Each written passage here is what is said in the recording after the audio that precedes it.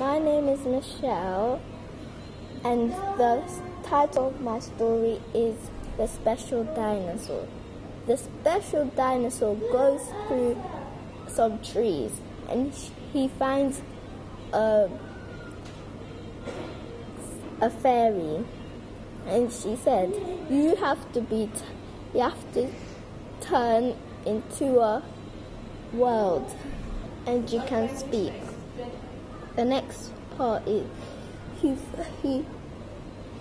the world, and then he follows a ladder.